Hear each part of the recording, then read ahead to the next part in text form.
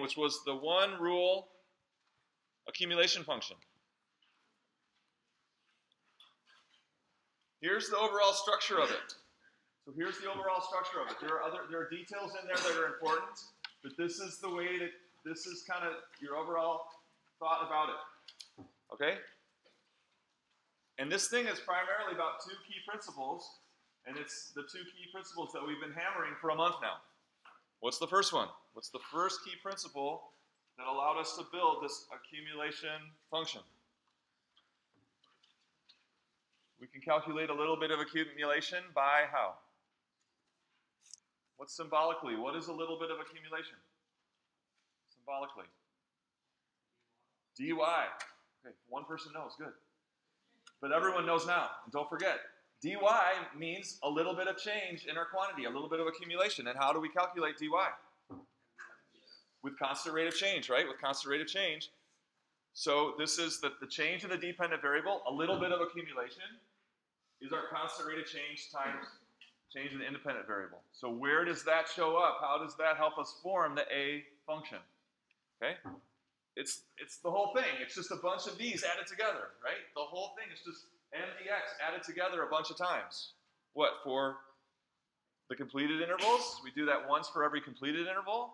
See? Rate times change in x, right? Rate times change in x. And then we do that one more time, a smaller one, right, in the current interval. So this function is essentially just adding up a bunch of accumulated changes. Each one is calculated by m times the change in x. Okay? So for all the completed intervals and for the current interval. All right? And then what was our other key principle that plays in here? Oh, there it is. Final value is the initial value plus the change, right? Final value is the initial value plus the change. So y final equals y initial plus dy. So how does that show up? Well, if we think about all the completed intervals, all the accumulation from the completed intervals, like we're in the current interval, then all the accumulation from the completed intervals is like our y initial for the current interval, right? So if we're looking at the current interval, then our total accumulated amount so far was all the accumulation from the completed intervals. So it's like our y initial plus the change in y, which is our little bit more for the current. A little bit more for the current, all right? So these two really important principles are just, they make up this a function.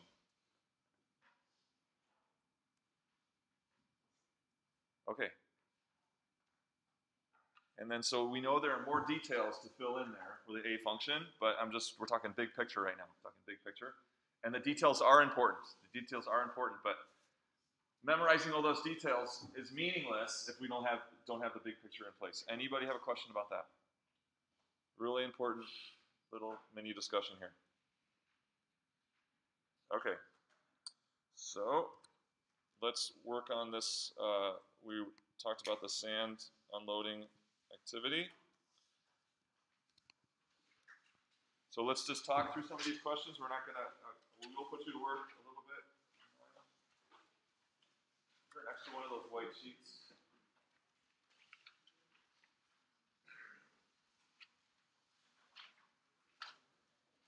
Okay, so I think the first thing was, again, we're looking at this, thank you. This is an exact rate of change function. It's the rate of change of weight of sand in pounds per, or 100 of pounds per second as time goes by, right? As time goes by. Okay? And so, we want to talk about, and then on this set of axes, we're going to build the accumulation function. That's our goal. So we have the exact rate of change. We start with exact rate of change. We want to build, in the end, we want exact accumulation.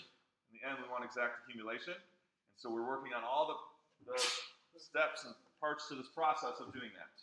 So what are the independent and dependent variables for the rate function? What's our independent variable for the rate function? Time since we started unloading, right? In seconds. That's the x-axis, dependent variable, or independent variable. And what's the dependent variable for our given graph there? Rate of change, hundreds of pounds per second. Okay? What about accumulation? What will our independent variable be for accumulation? Same thing, same independent variables we had for the rate, right? Same independent variables we had for the rate. Time in seconds. But now the dependent variable for accumulation will be pounds, or hundreds of pounds, right? Pounds. That's what we want to know. We know how fast the quantity is changing at every moment. We want to know how much we have at every moment. That's accumulation. The sand is going to accumulate on the scale, or the weight of the sand is going to accumulate on the scale, and we want a model of that based on the rate at which it's accumulating on the scale. Okay? So label your axes there. Okay, so now you're going to highlight points on the rate of change curve every 0.3 seconds, starting from 0, ending at 1.8.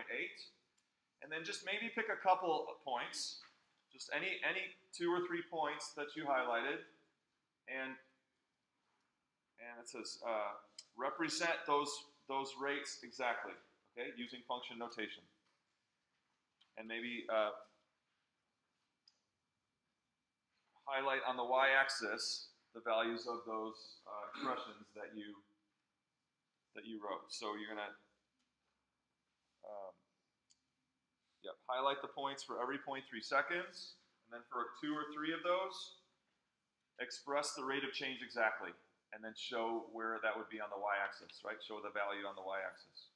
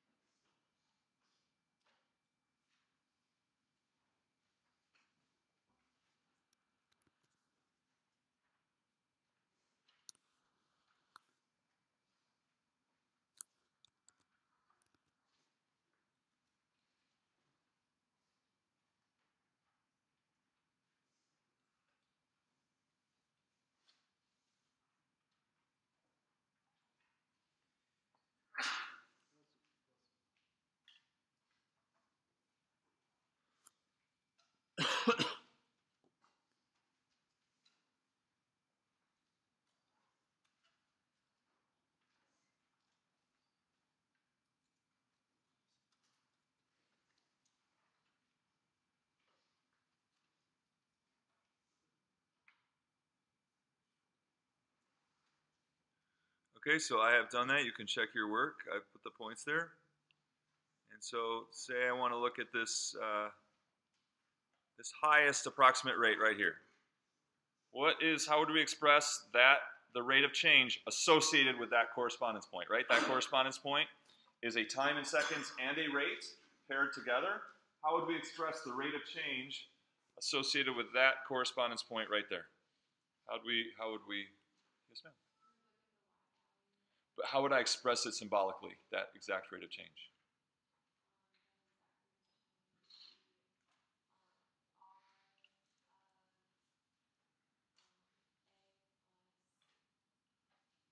Oh, but we know what that input is, right? We know what that value is. So we don't have to use all. Okay, R of 1, so this highest one. That would be our 0.9, right? 0.3, 0.6, 0.9. Is it R of 0.9? Yeah, R sub W of 0.9.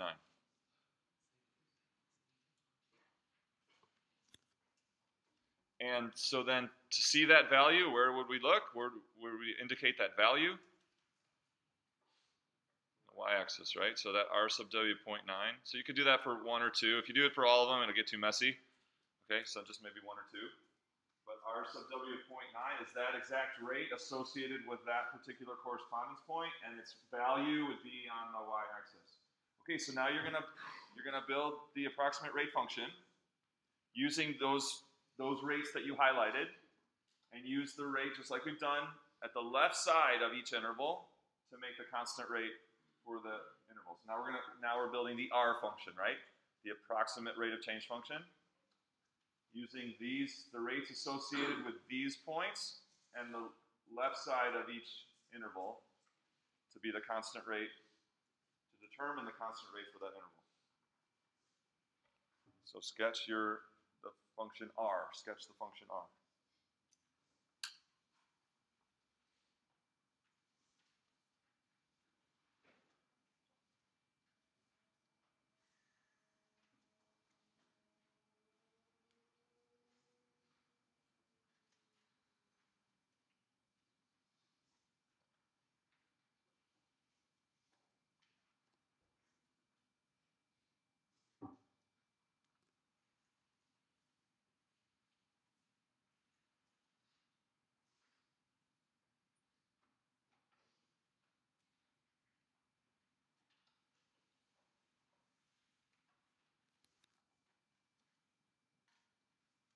then go ahead and do, that was number 3. So you're working on number 3. Go ahead and do 4 and 5 on your own. You can get some help from people around you. We'll walk around. But just go through number 5. Just work up through number 5. Take about 3 or 4 minutes. Work up through number 5.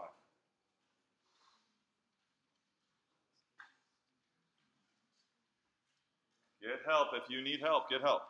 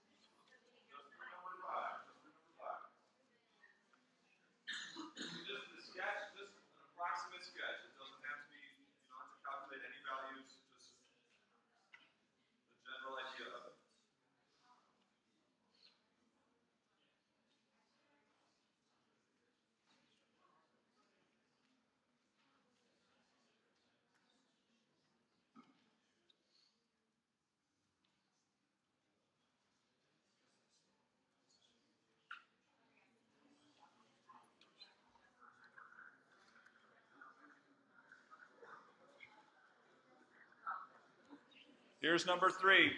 Here's number 3. I put up number 3 on the board.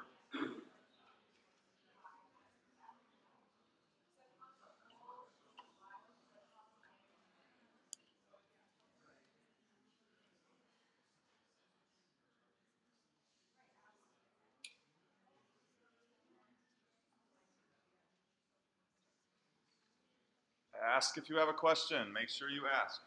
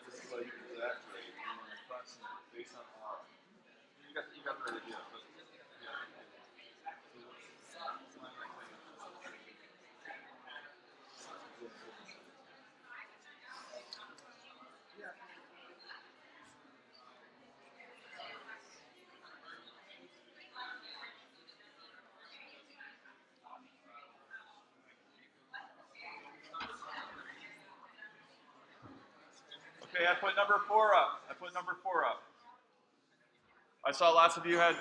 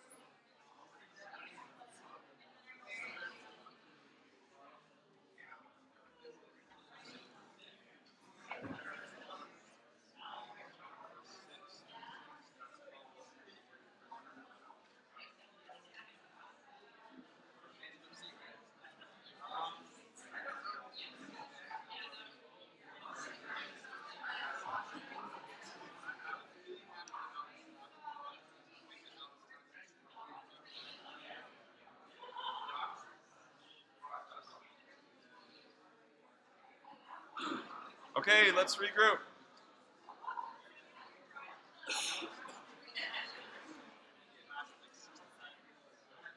Here we go. Let's regroup.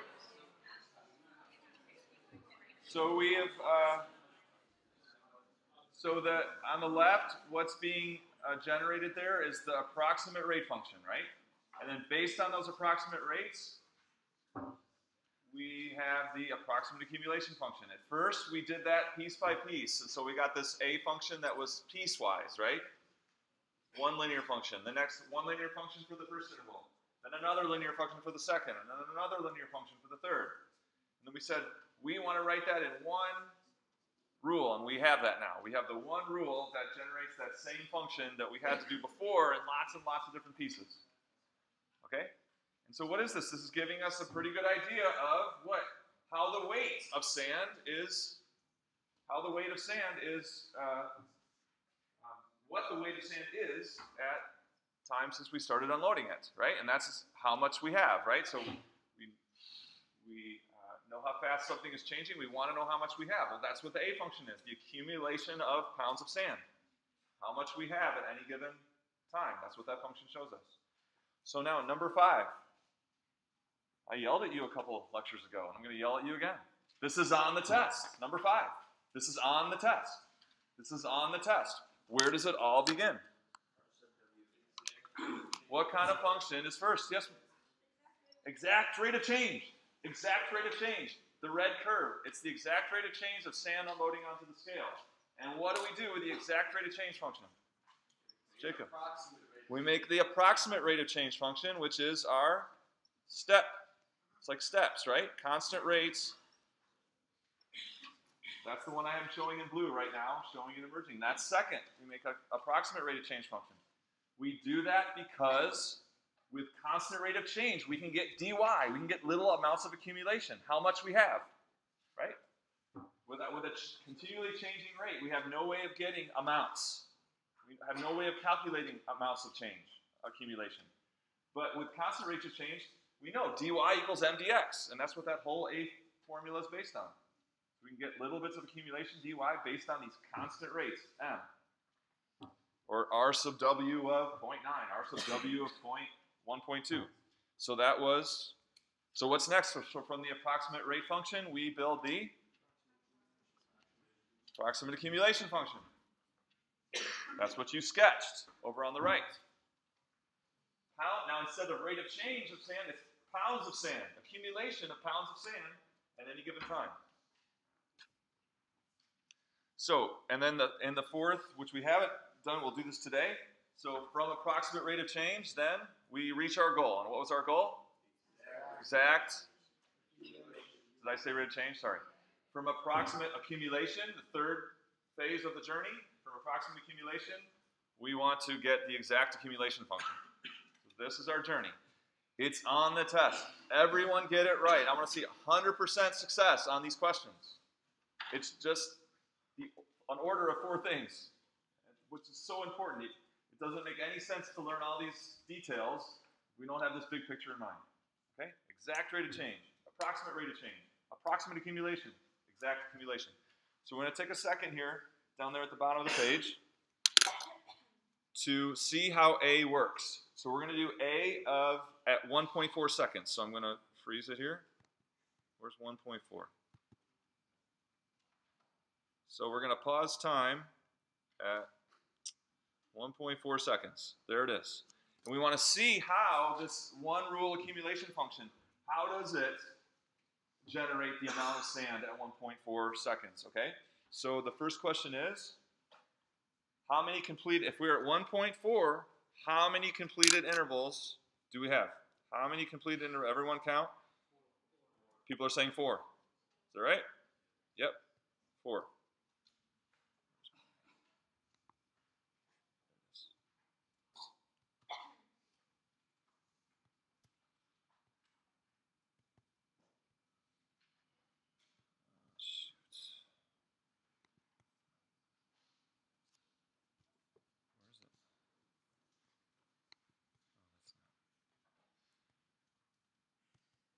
This one. I can't find it.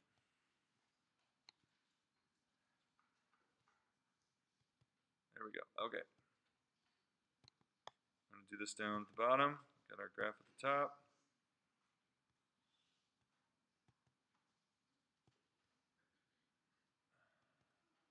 Okay, here we go. Almost there.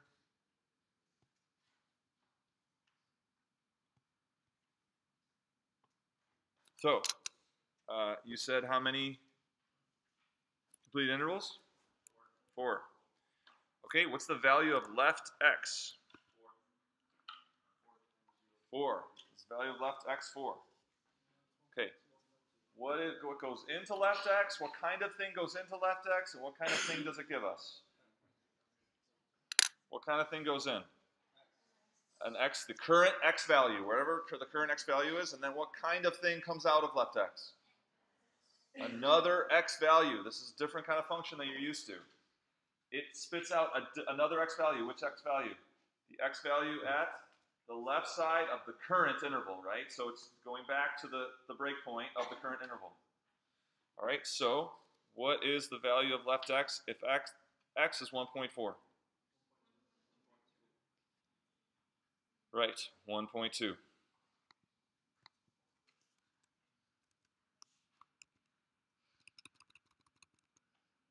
my writing pen here.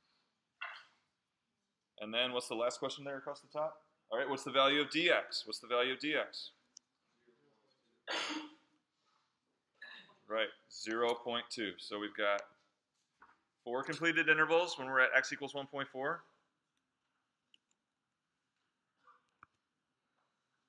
The value of left x is the x value at the left side, 1.2, and dx is 0.2, the change in the current interval, right? The change from left x to the current value of x. So if we have 4, so we're making a table here down here, so make a vertical line like this. And so J1, 2, 3, and 4. Since there's 4 completed intervals, that J index on the summation, it's going to cycle through those 4 values. J equals 1, then J equals 2, and then J equals 3, and then J equals 4. That's what the summation will do. And it's going to calculate what? A little bit of the accumulation for each of those completed intervals. So when J equals 1, what? This is taking us to the left side. Remember this thing? Taking it to the left side of the first interval, which is what? A is 0 plus 0 times delta x. 0. That's the left side of that first completed interval. That's what that thing does. And then in the formula, so this is all based on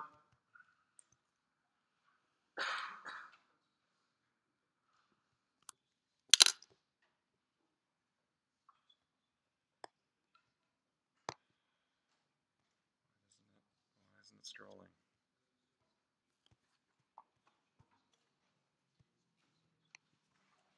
Sorry, I can't get it to scroll. Okay. So what we're doing is we're seeing how this works. Okay, so that's why I put this here. So when j equals 1, it gets this input into R, which is the left side of the first current interval, and it gives us 0. When we put j equals 1 in there, we get 0. And then we're going to find the constant rate for that first interval. That's right there. You see that? What's the constant rate for the first interval? So R of 0, right?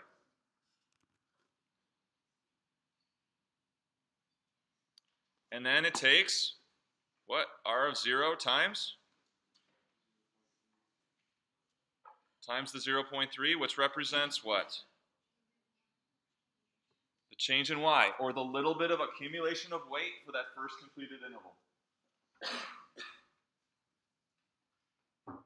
So it keeps track of that. And then it makes j equal to 2. And when j equals 2, what value is the value of x it's going to put into the rate function? What value of x does it put into the rate function? A is 0 plus 1 delta x, which is 0.3. So it's going to put that value and get the value of the rate function at 0.3. And then again, it's going to take that times delta x. So this is what we're working on right here. We're working on this part right here for each value of j, right? We're working on this right here for each value of j. So 0.3 times 0.3.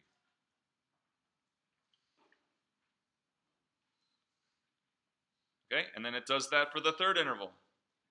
And when it gets done with the third interval, so I'll let you do the first two things later. Gets done with the third interval, it's going to be R of 0.6 times what? 0.3. So when j equals 3, it calculates m delta x. And then for 4, R of 0.9 times partial interval. It's going to take R of what? Left of x. What we said? It's going to be R of left of x, right? Left of x is 1.2, so it's going to do R of 0.2. But not times a whole delta x now, but times dx times 0.2, or x minus left x.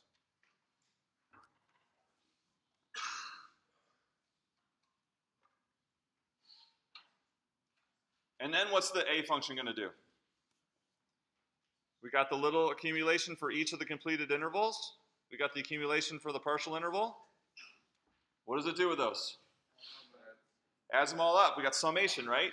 Summation of the completed, and then a plus, right? Plus the little bit of accumulation from the, so plus, plus, plus, plus, and when you add all that stuff up, you get a of 1.4. Which is what? How many pounds of sand have accumulated in the first 1.4 seconds, according to our approximate accumulation.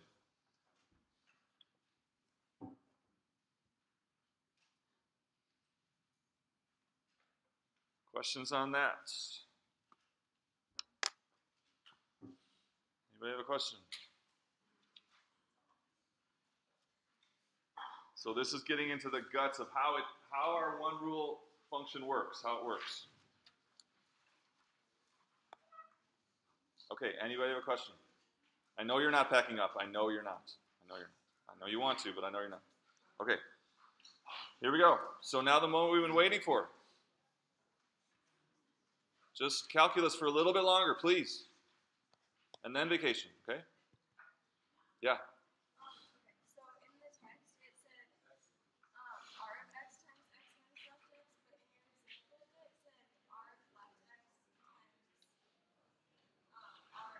Let's talk after class. Yeah, because I got one more thing to do. All right, here we go. Listen up. Please, please stay tuned in. Please, please, I'm begging you, stay tuned in. I'm begging you. Okay. So here we go. We've done all this hard work, and because we have GC, we can do something really hard, really fast, and that is make our approximate accumulation function exact. And many of you already know what that's going to look like. How is it that we can get closer to an exact accumulation function. Yeah. By making the intervals smaller, first of all, look at what happens to the approximate rate function. I'm going to make the interval smaller. Maybe. No, I don't want that. I want this. What happens to the approximate rate function when intervals are smaller? It's better at pretending to be the real rate function, right? And so then likewise, our approximate accumulation function will be better, right? Better, closer to this mysterious real accumulation function that we're after. And I can keep that process up. I keep making, if I make delta x smaller, I get a better rate function and then a better accumulation function. And then what if we want exact accumulation? So then we make the changes really, really small so we can't distinguish anymore. So over there on the left, is that the exact rate function? No, but you can't tell the difference. That's a really important point. It's not, because look, if I zoom in, watch. I just zoomed in on that function over there on the left. What is it? It's still a bunch of constant rates. Okay? It's still a bunch of constant rates. But it's essentially the same as the exact rate function. So the resulting accumulation function is essentially exact also. Okay? All right. Got work to do over break. Got work to do.